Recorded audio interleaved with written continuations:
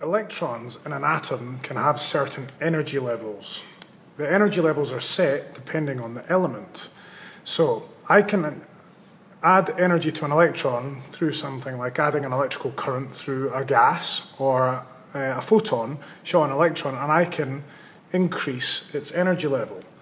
Now, there's a model called the Bohr model, after Niels Bohr, who came up with it, whereby the electron can change its levels of energy. The lowest energy state is known as the ground state here. Okay?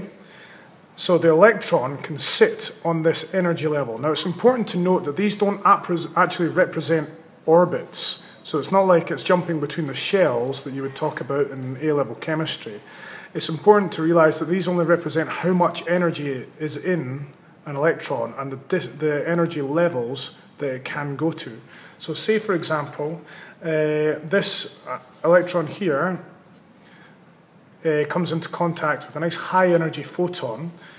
This electron will jump up an energy level. It would increase the amount of energy it has. So it will move up an energy level like so. It will absorb that photon. Now, we'll only absorb a photon that is equal to the energy difference here. So let's say this is worth minus 13 electron volts, and this level up here is worth minus 1.5 electron volts. When you get to zero, we're really talking about the ionization. So to get this electron ionized away from the metal or whatever it is, this electron would need to absorb a photon equal to 13.6 electron volts to get all the way to here in order to be ionized. All right? Now, remember that the photon energy is worked as E equals HF. This has nothing to do with electron volts, apart from the fact that we can convert these into electron volts by multiplying the electron volt value by the charge on an electron. More on that in the second video. So, the electron has gone up to a higher energy level by absorbing a photon of a certain discrete energy.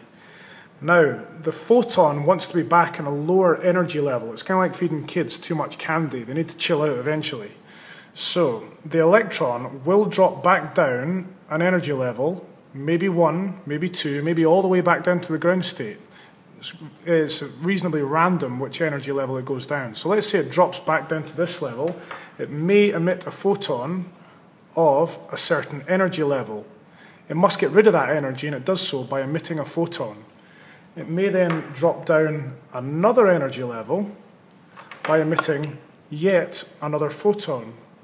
So even although we had one frequency of light come in, worth a certain amount of energy, because as you increase the frequency, you increase the energy of a photon, we've increased the energy level from 13.6 to 1.5 electron volts, which means it's gone up by a total of 12.1 electron volts.